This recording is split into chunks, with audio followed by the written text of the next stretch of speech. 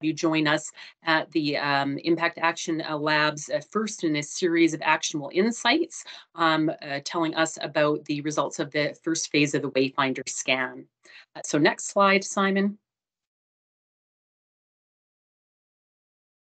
And so we just want to respectfully acknowledge that we're coming to you today from the traditional territories of Treaty 6, Treaty 7, and Treaty 8 First Nations, home to Métis settlements, the Métis Nation of Alberta, and Regions 2, 3, and 4 within historical Northwest Métis homeland. We would like to acknowledge the many First Nations, Métis, and Inuit who have lived in and cared for these lands for generations before us. Next slide, please. So just a couple of quick housekeeping things just to save our bandwidth. If folks would mind going off camera and staying on mute. We will be recording the webinar and posting it. So if anyone who's joining us late or who couldn't join us will have a chance to view this. If we're having any technical problems, please type that into the chat line. We've got our magical Michelle Mondeville from our communications department in the background helping anyone with any technical issues. And we'll be having a dedicated Q&A section, but don't wait for that to pop your questions into the chat as they come into your mind. Just put that into the chat function. So again, I'm just asking everybody if they can go off camera just to save our bandwidth. Thanks so much. So today we're going to be sharing with you how we started this Find Your Future project, and are very happy to be able to walk through the first report findings. There'll be some ample time for questions and answers, and a little bit of a dialogue after we present the findings. So without further ado, I will turn you over to Doug Holt, our Associate Vice President of Investments, to start off with some introductory comments. Thank you, Risa. I appreciate the introduction, and it's very nice to be here with all of you today. So welcome to my AI colleagues, and a welcome to all of our other ecosystem partners who are working with us so diligently to be these future builders, to create that better state for Alberta, the Alberta of tomorrow that's going to be more resilient, stronger, and more diversified. It's great to be here with all of you. Our ecosystem has matured a lot in the last 4 or 5 years, and we've seen a lot of new opportunities grow, and we've brought in new programs. You know, the accelerators, for example, being just one of them. We have many new players, so many new players, and so many different actors in the ecosystem that are out there to support both job seekers and funders, as well as obviously entrepreneurs. That it can be a complex web, and it can be difficult to navigate and find your way through. And then the rationale for undertaking this project is tied to that. It's how do we evolve what we're doing and then create a tool, which is what this is. It's a better tool for that we can all use so that we can help entrepreneurs and we can help these job seekers and help these funders better navigate, find their way through the ecosystem. And furthermore, it becomes something that we can use together so that we can further refine our offerings and what we're doing in the ecosystem, find where those duplication issues may be or where those gaps might exist. And so I'm really grateful for the work that Simon has done on this, and thank you, Simon, for that. And a shout out to both Risa John and to Catherine Graham for their work on this project. I look forward to the findings and look forward to further discussions with all of you. Thank you, Risa. Back to you. So next slide, Simon. So how did we start this journey? So as Doug alluded to, about a year ago, we conducted a request for proposal to bring some global accelerators here into Alberta to help with our overall scale up and growth model. And one of the key things that we tried to do with those accelerators is connect them and integrate them into the Alberta ecosystem, because more that they were integrated into that ecosystem, the better they could support the entrepreneurs. And so at our onboarding meeting, and I talked about this, and actually the individual who asked me the question is part of the audience. Sharif said, well, Risa, that's great. We would love to be connected more with the Alberta ecosystem. Can you give us an ecosystem map? And I said, Sharif, you bet I can find you that. So I headed down, to talk to one of my colleagues, and I said, hey, can you get me an ecosystem map? The accelerators are interested in connecting with local investors and local industry. Surely we can get that for them. So this colleague kind of laughed at me, pulled open a drawer with a stack of business cards and said, well, this is what I have. I'm like, okay, well, I'm going to ask somebody else. Headed down the hallway, asked another colleague. They had an Excel spreadsheet that they'd been working on for years and putting contacts into. Okay, well, I'm not getting much traction here within Alberta Innovates. I'm going to start looking out into the wider ecosystem. And what I found is that there were a lot of databases, there were a lot of lists, listing stakeholders, but nothing that looked at it from an ecosystem's perspective to say, what are all of the resources that would support entrepreneurs at different phases along their client journey. So I was getting a little discouraged. So then I went to my colleague, Catherine Graham, and if you can move to the next slide, Simon. And I expressed all of my kind of concerns to Catherine, and she goes, well, you know what you need, Risa, is a tool, right? Not just a list, a tool that's going to catalog the ecosystem in a meaningful way that all of those people who are trying to support entrepreneurs can find the right support at the right time for that entrepreneur to help them on their scale-up journey. And beyond just that tool should also help connect the ecosystem and help us address gaps collectively together. And I said, yes, Kathy, that is exactly what I want. And then she responded, well, we don't actually have that. And I'm like, okay. But she said, you know what? I'm going to partner with you and let's build it, right? Not only for us, but for the entire ecosystem. And so that's how this Wayfinder project, Find Your Future, got started. And so you'll see there some of the major questions that we're trying to answer with this process. And so on the next slide, when we kind of built this out, we thought about tackling it in 3 phases. And the first phase is what I call kind of the developmental phase or the building block phase. So first of all, we started by saying, let's gather all of those databases and those lists together. Right? So let's get the information that does exist out there in the ecosystem, and let's collate that into some logical categories and see if we can't, kind of coordinate all of that together, at least into one piece of information. And then if we're using this as our developmental phase, before we start building something, we want to make sure that it's going to be value added for the users, right? So let's go and ask them. And so that's when we commissioned Simon to do a scan for us, because we know that a lot of people have gone down this journey before us, have made very, very great attempts. But what we didn't want to have happen is that we created something that wasn't useful, it wasn't relevant, and it just sat on the Alberta Innovates website. So that's why it was very important for us to engage with you at that very early stage. And so many of you participated in that process of giving us very candid feedback about what was currently in the system, what wasn't in the system, and what would be beneficial if we went down this road. So again, thank you to all of you who provided input into that first phase. So that was kind of our building block phase, and that's where we are right now. And so our target is to have that first collated list available on our website in the fall. And of course, today we're presenting the findings from that ecosystem stick scan that was conducted. So phase 2 then is how do we now start to translate that into a tool? And that's where we're going to need all of your help, because we can't do this on our own. And so it's a little bit of a call to action to say, join us in translating some of that raw information into a tool that's actually going to help us support entrepreneurs to navigate the ecosystem. And so that's phase 2, where we would start to translate that into a tool, but a sustainable tool, right? That becomes relevant with topical information, has the functionality to assist, whether it's an entrepreneur or somebody who's supporting an entrepreneur to use that as an effective tool. And then in phase 3, that's then to start to use that tool more in ecosystem perspective to say, how can we now collaborate amongst the ecosystem players, even in addressing some ecosystem gaps? So that would be phase 3. So those are kind of the 3 kind of phases that we are going to go on with this journey, and we hope that you kind of join us in this process. So now the part that you've all been waiting for is the results of that first ecosystem scan.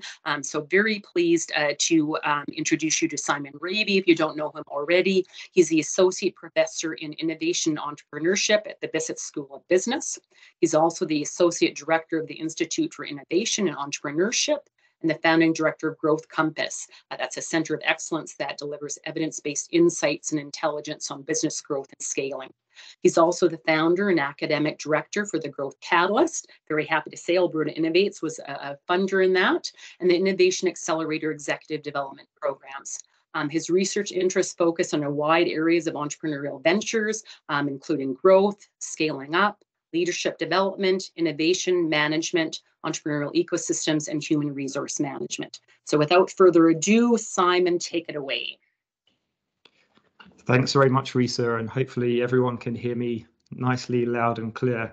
One of the things I'd like to start with is really by just acknowledging the investment both in time, effort and energy that Alberta Innovates has made in this process. When you look globally at initiatives that are taking place in other ecosystems, we are really doing a great job with having the right conversations, having collaborative conversations.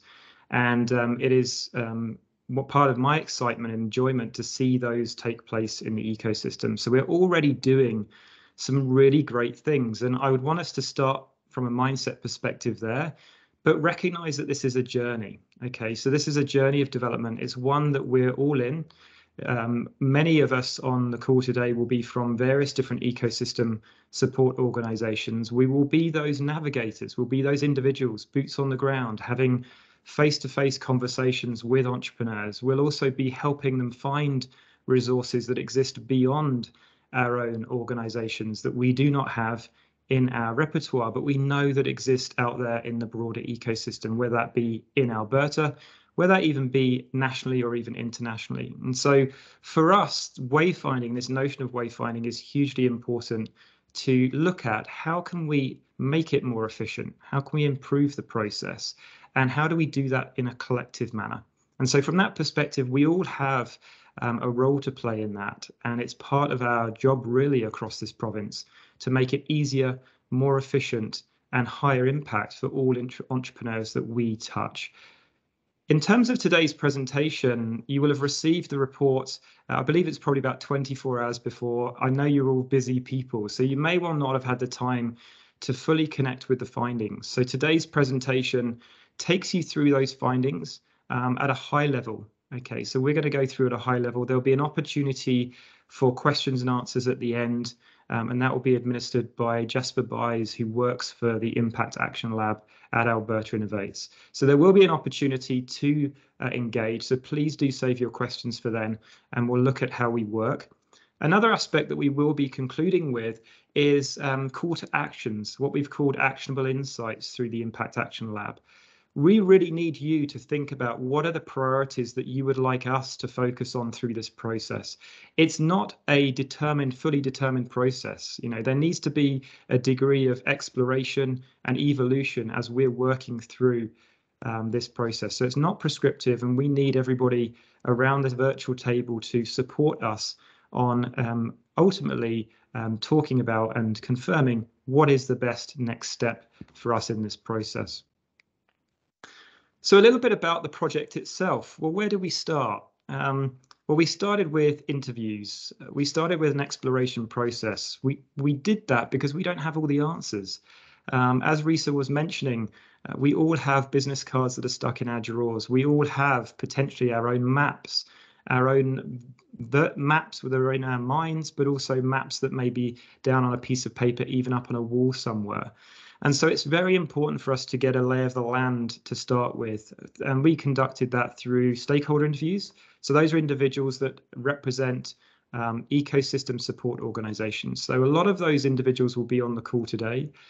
And we also conducted what we termed expert interviews. So these are individuals that have participated in helping other ecosystems map what is out there, but also have gone through and have been challenged by that process. And so we wanted to learn what they had experienced in engaging in an ecosystem mapping program. So we covered stakeholders across this whole 7 pillars of the ecosystem model. This is from Rise of the Rest and is a well-known ecosystem model to look at different stakeholders that exist. One of the images that I'd like you to keep in your minds, which emerged through this stakeholder analysis process, is the difference between a shopping mall and a nice path, a highway, if you like, the entrepreneur's highway. What we found is, and what we typically find is, a lot of the way that we organize ourselves as ecosystem support organizations is like a shopping mall. We have our own individual storefronts. We advertise to the entrepreneurs who are going to be walking past. We're hoping that we can increase some footfall into the mall with this huge banner, the Entrepreneurial Ecosystem Mall.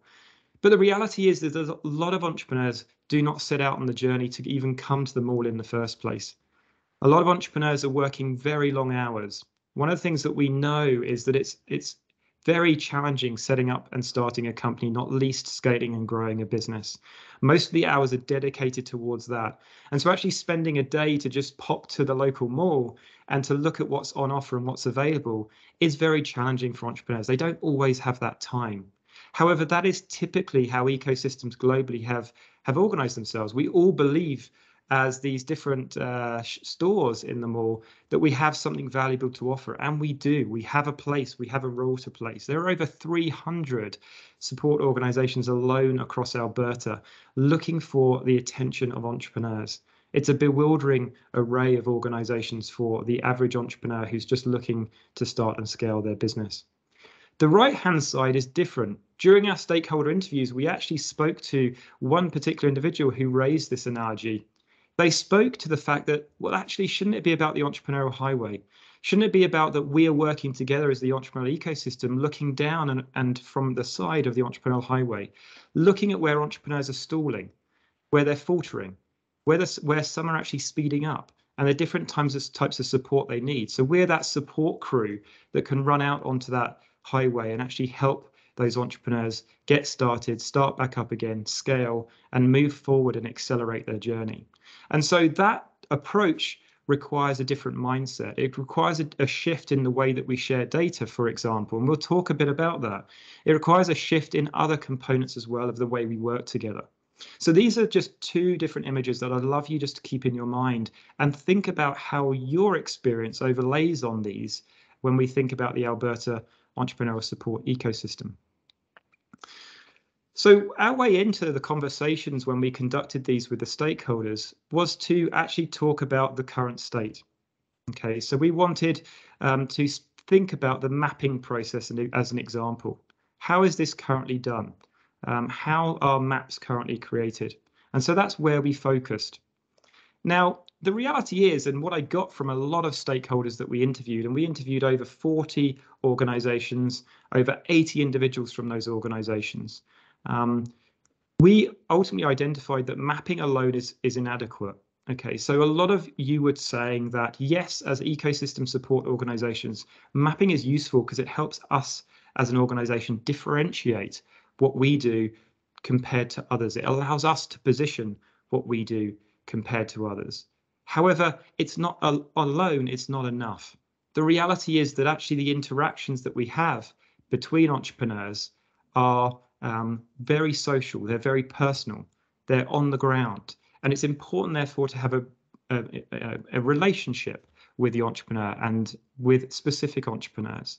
And so that relationship cannot be boiled down to a map. Okay, and so maps are a supportive process for the entrepreneurial support ecosystem, but they're not good enough alone. And so this notion of this navigator role really came through strongly.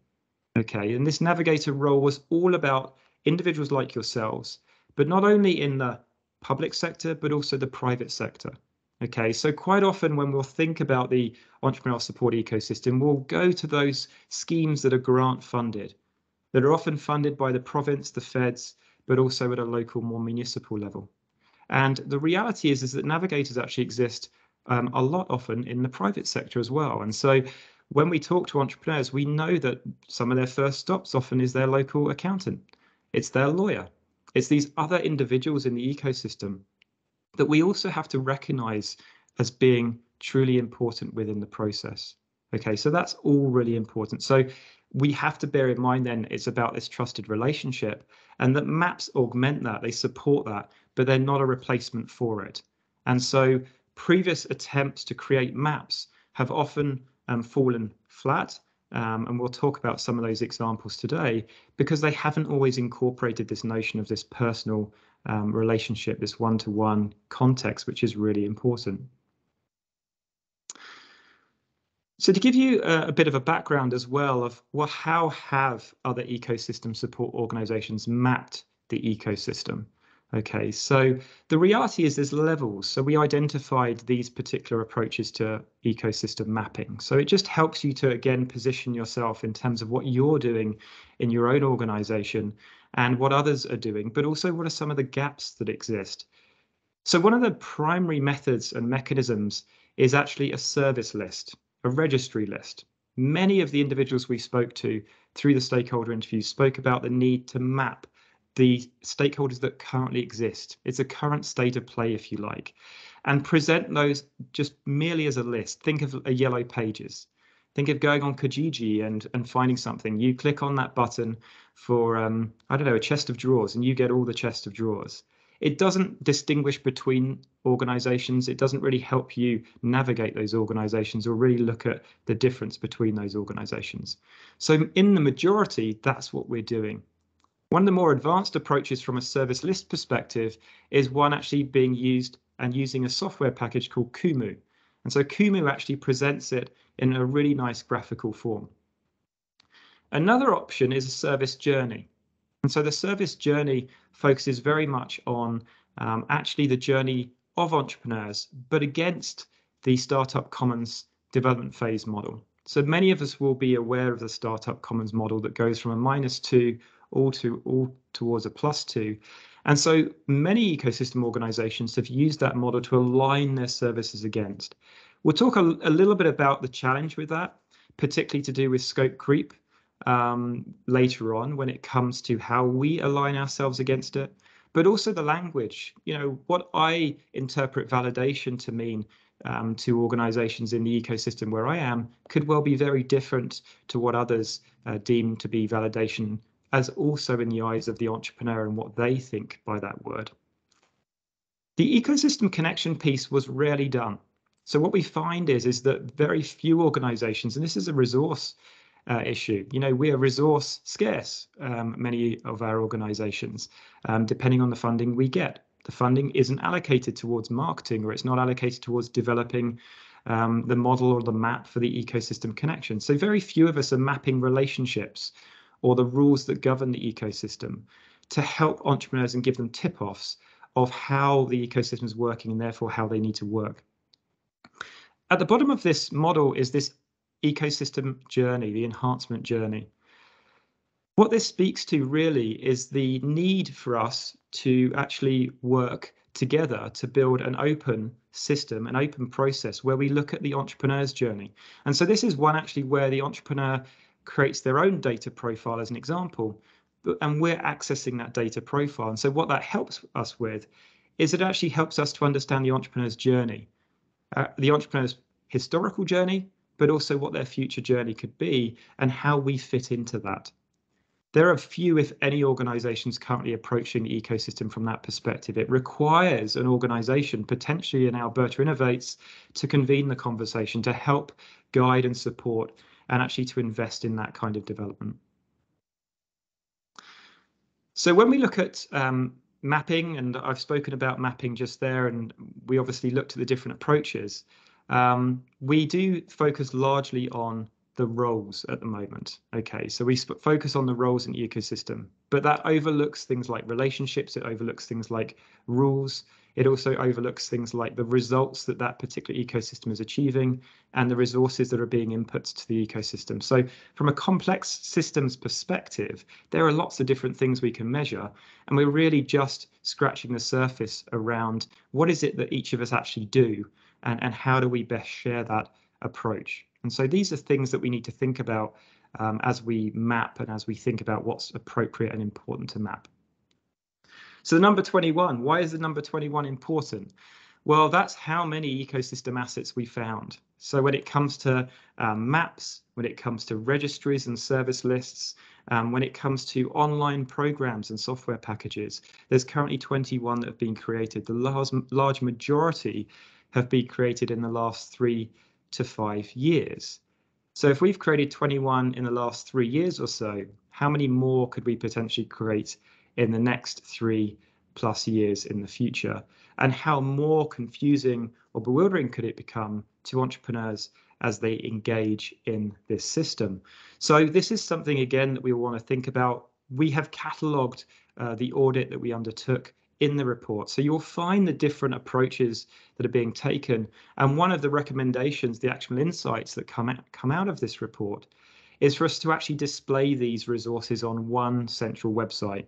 And so that's something that I know Catherine Graham will speak about towards the end of this presentation as we move to that. But let's start and talk about actually the entrepreneur's journey. So I had you think in that mindset shift from the entrepreneurial mall to the entrepreneurial journey. I just want to check in at this point in the presentation that obviously everyone's hearing me okay, Risa, and that everything's going well before I move on to the results presentation.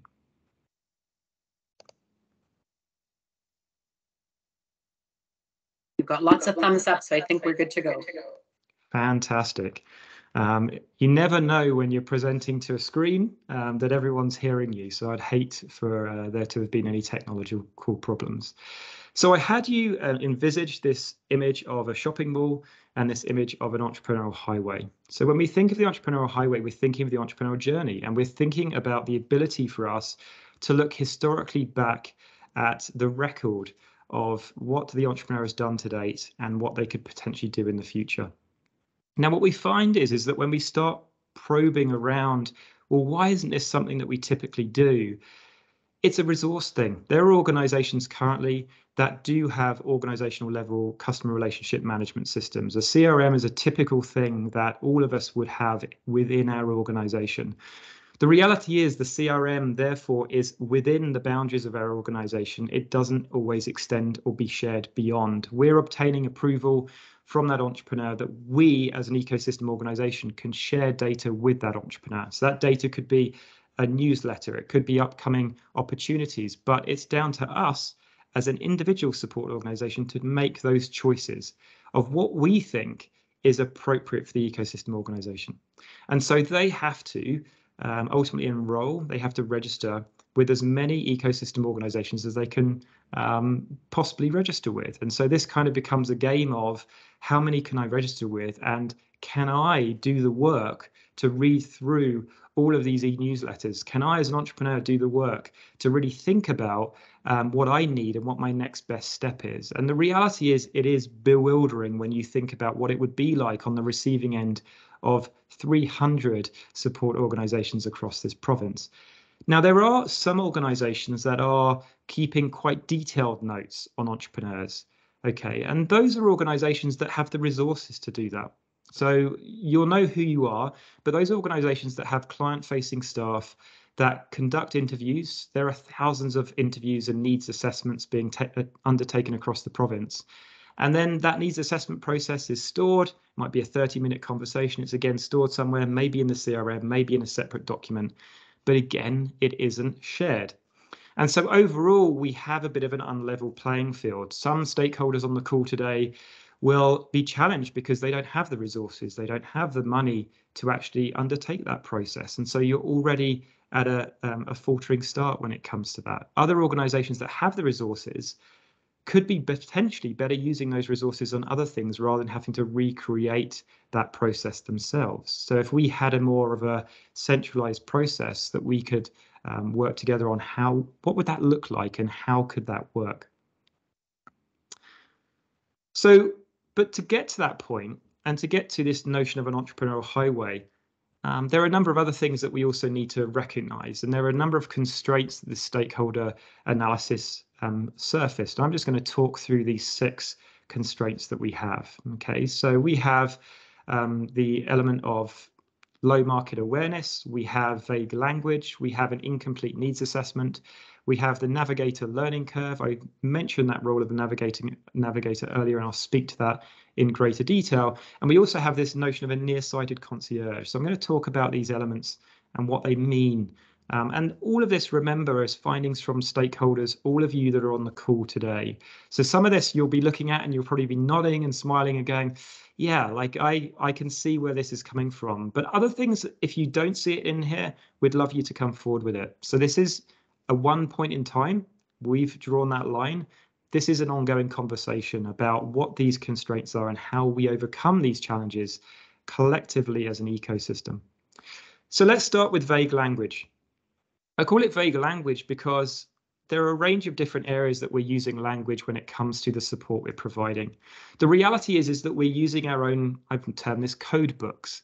There's a code book that we use in the ecosystem. This code book has various different elements to it. Take entrepreneur as an example. In Calgary, we call them founders. We also call them tech entrepreneurs. In more rural regions, we end up calling them business owners, or we call them just entrepreneurs. And so actually, even from an entrepreneur perspective, there's an urban versus rural divide that we have to respect. However, if we're then issuing marketing, which is at a more global provincial level, we might not be attracting those individuals that we want to the programs that we're running with. And that's largely because they don't see themselves in that language. And so it's really important to think about how we can locally gear ourselves to this language, but also respect that at a more centralized level as well. When it comes to enterprise, we have a similar issue.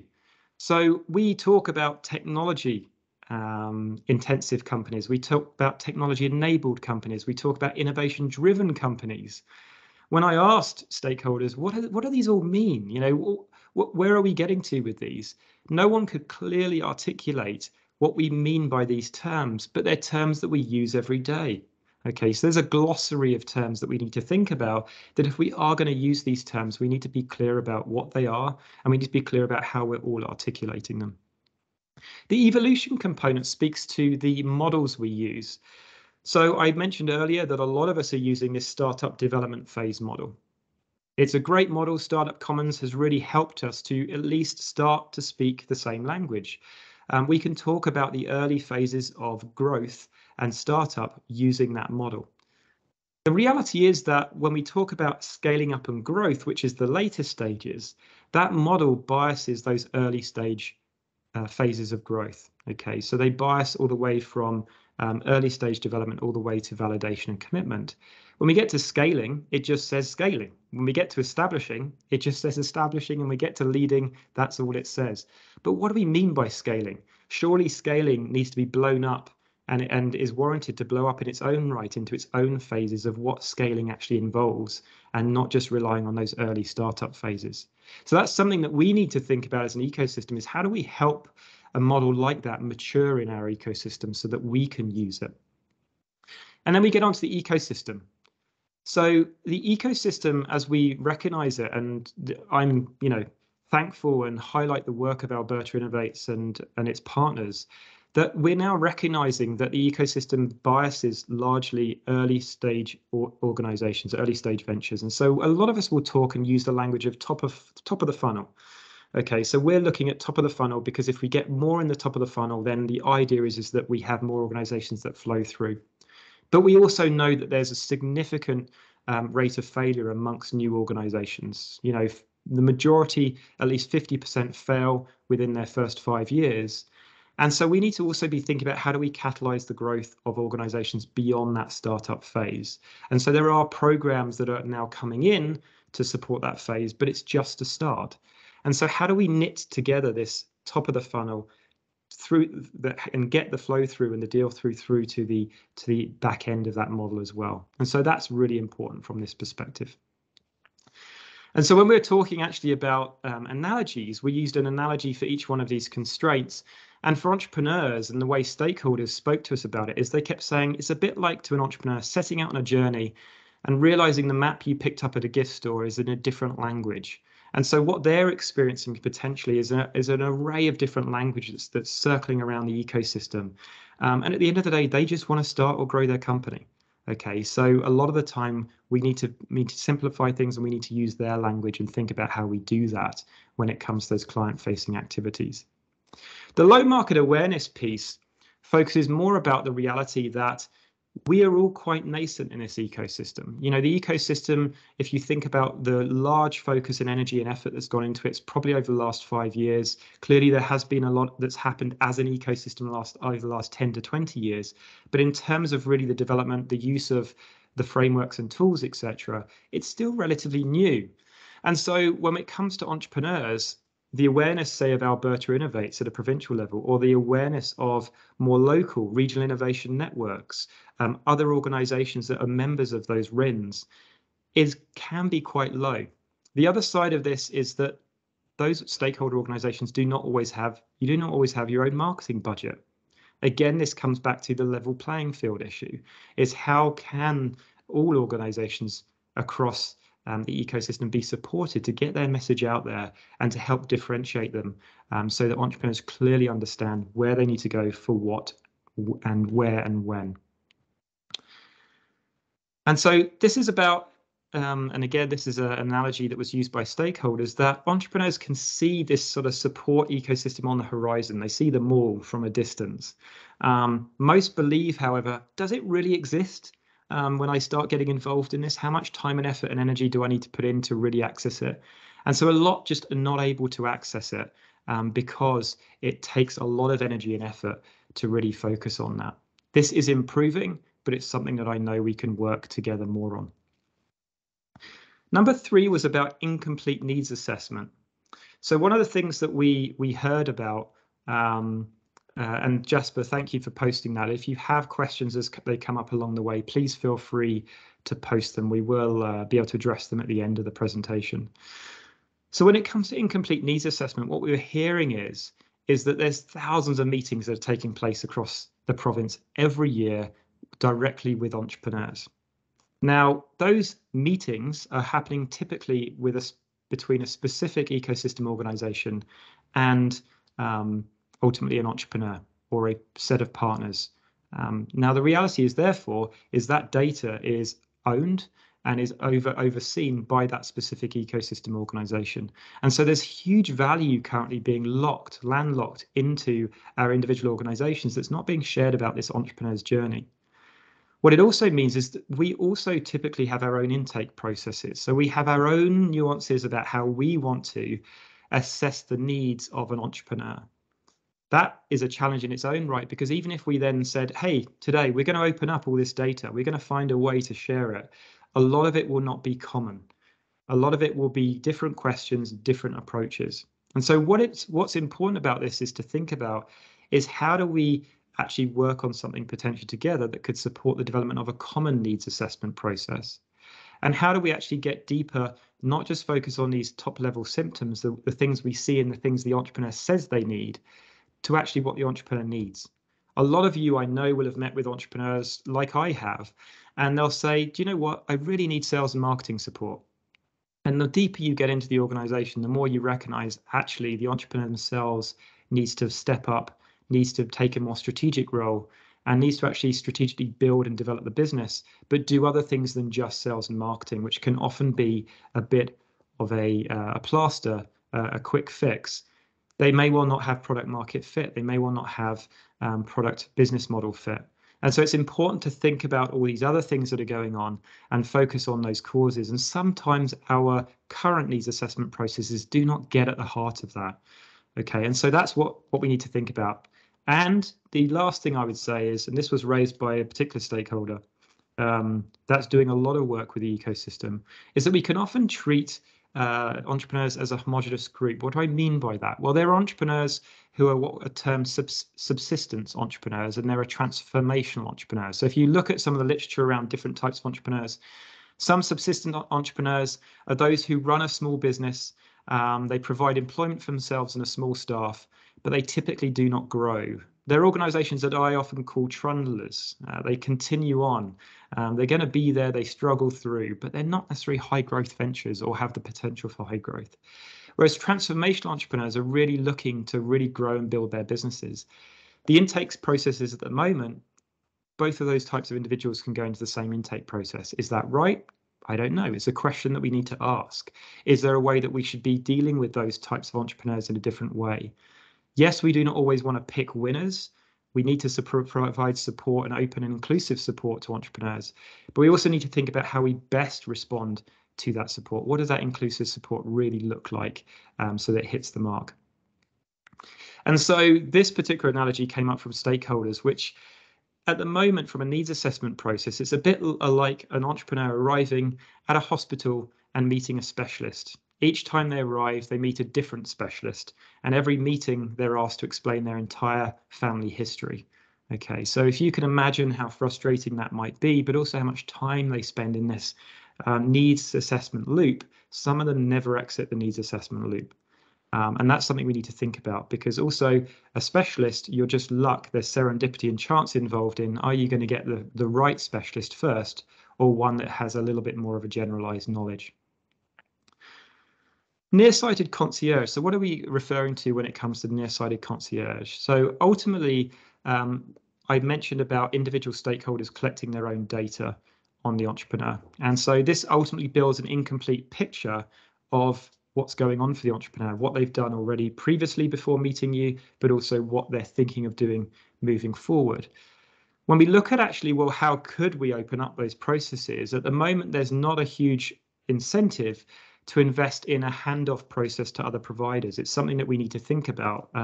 Some providers are more open than others in terms of how do we actually create those handoffs. Some have less resources than others. So actually handoffs take time. All this stuff takes time. So we need to think about that. And so I mentioned about this notion of being in this needs assessment loop. In this nearsighted concierge, we can end up bouncing entrepreneurs around the ecosystem.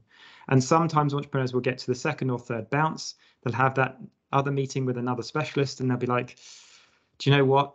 It's going to be better if I just continue on and just push forward. And so we don't want entrepreneurs to become demoralized or disheartened by this process. And we need to think about how we be inclusive in that process. And so from a notion of needs assessment and also nearsighted concierge, we need to have a triage process where there are a number of specialists that could help with the condition the entrepreneur has. The fortunate entrepreneurs are provided with direct introductions and handovers. So that's great. So there are a lot of entrepreneurs that are provided with that direct introduction. And that's because of the expertise of the individual they meet. It's great. And some of you are more generalist in your approach.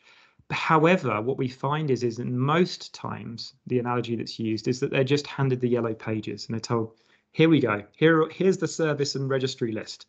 Check out some of these organizations. I know that they can help you. And so that's a thing that we need to come over and get over, is this needs assessment loop that just keeps happening. So the service provider scope and integration. So this speaks to, and I've mentioned this notion of the conceptual framework of the startup commons model. And so there are service providers, and Alberta Innovates is doing this to an extent as well, that are aligning themselves to this startup commons framework because it's one of the few that exists. However, what we've noticed when we've seen stakeholders or we've asked the process, and this has happened sometimes through regional innovation networks, where a RIN will say, we want to align our members, help differentiate our members so we know how we can support entrepreneurs to navigate the ecosystem. Everybody says they do everything. And so what happens is that what starts as a model of differentiation ends up becoming a model where everybody just says, yeah, I can cover all of these 50 stages. And so this is a challenge, and you can understand why this happens, because organizations have varied resources. Some have less than others. Some have less resources when it comes to therefore marketing, when it comes to getting out into the ecosystem. There's this probably a fear of missing out, that if I say that I don't do something, then I might not capture that entrepreneur who's just looking in that space. And I probably will be able to do something. But then we all end up over-investing on the entrepreneur's journey outside of our core offer. And so this is something, again, that there could well be efficiencies within the ecosystem if we all stick within our lanes. And so, again, this analogy sort of came up that entrepreneurs think that they found the right support provider that they can help, or that can help their support their organization. But an attendance at the meeting, they quickly realize that the specialist advice that they require is not available, and they get referred to another specialist where they have to dig deeper into that area of concern. And so you get bounced between these different specialists in the ecosystem. Some can find that on the first bounce, others might not find that, depending on the approach they go through. To finish off, the sixth area was this navigator learning curve. So I raised this notion of a navigator at the beginning. We know that we're all navigators. Now, we have often dealt with us at an organizational level, but we're all individual navigators and we all have our own expertise. We all have our own learning journey around the ecosystem that we brought to our organization we're with. But we also know that we know a lot more about the ecosystem than actually just our organization provides. And so what this starts to raise the question around is, what do we do for navigators? There's currently no program out there across the ecosystem that brings navigators together to share best practice and knowledge. There isn't a program that encourages navigators to learn about some of the updates that might be taking place. We all have to do that at a local level. We're all trying our best to keep up to date. And when it comes to navigators, I mentioned this notion of this public versus private. A lot of private sector individuals who are navigators would not even currently be included in our mind around this approach. And so how do we actually identify who those navigators are? Could they fit into a model or a system where we're different levels of navigator, depending on how much time we've been in the ecosystem or how much we know? And how do we keep upskilling a navigator? The reality is the learning curve is lengthy for a navigator. If you're brand new into the ecosystem, into an ecosystem support organization, it's going to take a bit of time. It's the same with these global accelerators. Risa highlighted Sharif at the beginning of the call. Sharif and I had a great conversation. He is a representative, one example of a global, which we're very thankful to have into this province, but a global accelerator that's come into the province. Those sort of individuals who are brand new into the province, we don't want them to have to take 6, 9, 12 months to learn the ecosystem. We want to be able to give them a crash course in how the ecosystem works, just like we would with an employee in our organization. How do we do that? How does that get administered? How does that get supported? And so this is an analogy we had from an individual from an ecosystem support organization. They said, look, I've recently joined an ecosystem support organization. I'm a recent entrepreneur. I've experienced many of the accessibility challenges that other entrepreneurs like me have experienced. I'm excited to join this organization. On my first day, I'm greeted by my colleagues who've worked in the ecosystem for many years. I ask what I believe is a simple question. Can you point me to a guide to the ecosystem, the key kind of sources of information that I need just to get up to speed in my first week or two? And you quickly learn that the knowledge is actually tacit knowledge. It's in the head of your colleagues. And so they're going to have to be very patient while you learn the ropes and while they download on you over the coming weeks. And so that is part of this process, is how do we therefore support that and speed that up? And so we come full circle back to these different images, this mindset shift from the mall, the ecosystem development mall, to the ecosystem and entrepreneurial highway, and thinking about that. In terms of actionable insights, so we have 8 actionable insights that have come out of this report, and these are all from your stakeholder perspectives. There's no overlay of our views or perspectives being placed on that. Today is a presentation to share what we've learned from you. Okay, so this is not being prescriptive. This is just saying, hey, there's some stuff out here that we might want to think about. And how do we prioritize this? So there's a project which Catherine will talk about later in the Impact Action Lab, that we have investment and support going into a process that we can choose as an ecosystem on how that time and effort and energy gets allocated. And so we have 8 actionable insights here, but where do we go first? Okay, so when we look at these particular aspects, the needs assessment. So we've covered the needs assessment. Wouldn't it be great if we had a shared common needs assessment across the province? What would that look like? And what would that provide to us to then be able to share data from that needs assessment process? That could inform the entrepreneur highway and this entrepreneur's data profile. And so there's a question around, what do we want to do with the needs assessment? The other question is around accessible services. So a lot of entrepreneurs are not 9 to 4 p.m. people, not 9 to 5 p.m. people. They're out of office hours type people. But if they can't get access to the data or the information during those out of office times, what do we do about that? Do we need to have more of a digital support, more of a system, some bots that actually support them to help guide and find the approach? There's technology out there. We talk about technology firms. We've got technology. We can build technology to actually make services more accessible outside of the normal 9 to 4 or 9 to 5. Scale Up Fellows. So this is an area around the current ecosystem that we have entrepreneurs going through and participating in lots of accelerator programs. Okay, this is all feeding into and part of the model around the Fund and Fellowship. And Risa is the director of the Fund and Fellowship program, and she's super awesome and excited to build this. These individuals that graduate from these programs who are entrepreneurs, who are leaders of organizations, they become scale-up fellows. But what do we want to do with them? How do we want to use them? How do we want to ask for their support? What does that program look like to keep them engaged and keep them helping others in the ecosystem? The common language and tools, we spoke about that. We spoke about, do we want to align on the language we use? Do we want to at least recognize and have a glossary for terms and terminology? So all of across the province, we can align around those. And where do we keep tools in a common space that we can all access? Look, those 21 maps and systems that have already been created and we can benefit from. The entrepreneur scale-up journey. Okay, so this is about the entrepreneur's ultimate approach to the Startup Commons model. So we use the Startup Commons model at the moment, but the question is should we blow up and expand and investigate specifically the scale-up part of that journey? Should we conduct some data analysis and work with entrepreneurs to identify what are the common characteristics of what entrepreneurs do in that area, which are different to starting up? We know starting and scaling are different. We know leaders need different skills and capabilities and capacities. It's not the same. And so if we're looking and focusing more on scale up and growth in the future to support startup, we need to get there. Navigator accreditation. Do we want to anoint all of us on the call today? Do we want to label ourselves as navigators? Do we want to present ourselves on a navigation website? Do we want to attend annual leading and learning forums around navigation?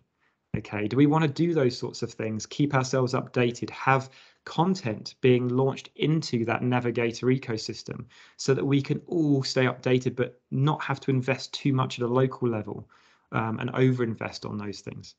Customer-driven marketing, I mentioned that it's partly related, and a lot of these you'll know they're intertwined. It's not easy to separate and say we're just going to do one of these, but this does focus on the labels that we use to with businesses. And so how do we actually label entrepreneurs? How do we attract them to our services? But the customer-driven marketing approach can happen with an entrepreneur's data profile. So what we mean by the customer-driven marketing is if the entrepreneur controls their own data profile and is updating that, we can see the stage of development they're coming to. We can see their calls and asks for support. We can all see that on the platform and we can respond to that. And so marketing that actually can go out to entrepreneurs can be targeted far more in a more granular level, depending on how that kind of tool is designed. And so really we're moving towards that and away from maps. Maps are still important. Risa will mention about the maps that we've actually been creating. So we will be building and we'll be launching some static maps, really, which are very useful for us as an ecosystem to understand how we work and what else is out there. But when it comes to the entrepreneur, what is it that we want to do that's specifically for them to make sure they get the value that they need from the ecosystem in the right approach? One of the other things that I'll just finish off with this before handing over is scale-up enterprise support. It wasn't a core question of the survey and the stakeholder interviews, but we did raise the question of what is the support we should be providing to scale-up enterprises? And so you'll see in the report that there is basically, and I'm going to skip past the defining scale-up, there isn't consensus, let's just say, around what a scale-up is and how we define one. But there was a list of support that started to be created around these are the things that we know are knotty issues, are cruxes, challenges that entrepreneurs are starting to approach us with, and we don't really have the answers at the moment. We need to interpret these areas with caution because we only interviewed certain numbers of stakeholders. We didn't confirm and triangulate this with entrepreneurs themselves. So at some point in the future, we may want to conduct a piece of work around that of what are some of these other knotty, thorny issues we need to help scale-ups overcome when it comes to the ecosystem. So I know there's going to be a poll, Jasper, with the actual insights. Which one of those 8 would you say we should be starting with? Are there any others? And you can obviously put comments into the chat function that you think we should be covering.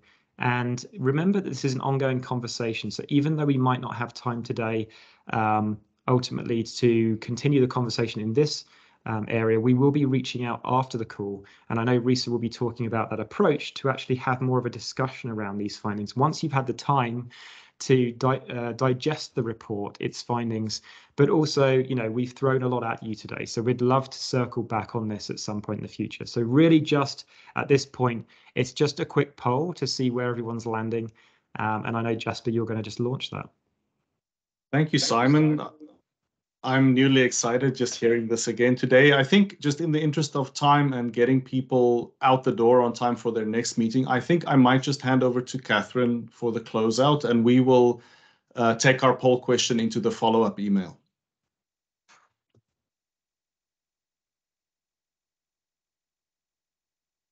So Catherine, handing over to you. Thanks, Jasper. Thanks very much, Simon. Very jazzed to hear all of this. As was said earlier, this is a 3-phase project. There will be 3 reports. This is the first approach. In terms of next steps, there will be the Wayfinder map available. Also, the report, a high-level report, will be available on our website. And really part of this philosophy is, as Simon pointed out, is an iterative process from one phase to the other, and really wanting to complement the great work that's already happening in the province and in enhancing it together. So in terms of the second phase is really an engagement approach with our partners, with the entrepreneurs, to enhance the great work in terms of having that seamless journey for the entrepreneurs to help them and support them, right service at the right time by the right people, in helping them scale and grow their business. So very exciting. And as Simon highlighted, very much an engagement co-developed process in terms of options and navigating.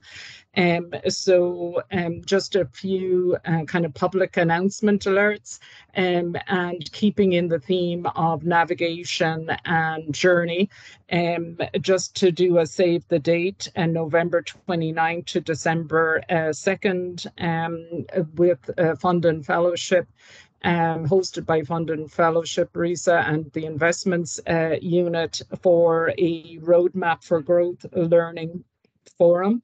To continue on with this engagement, just to let you know that. Also to let you know in terms of the Impact Action Lab, we're planning in partnership within the Investments Unit a number of other actionable insights.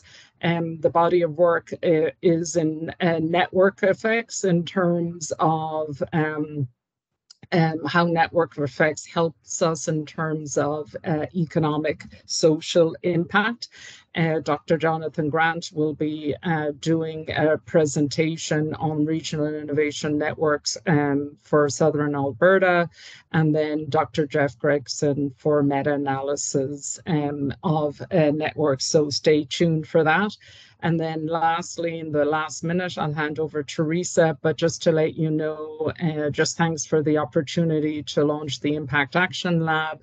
We're a new business unit who our purpose is to work with ecosystem players to amplify and activate economic and social impact of our research and investment. So great opportunity here, very jazzed. Over to you, Risa.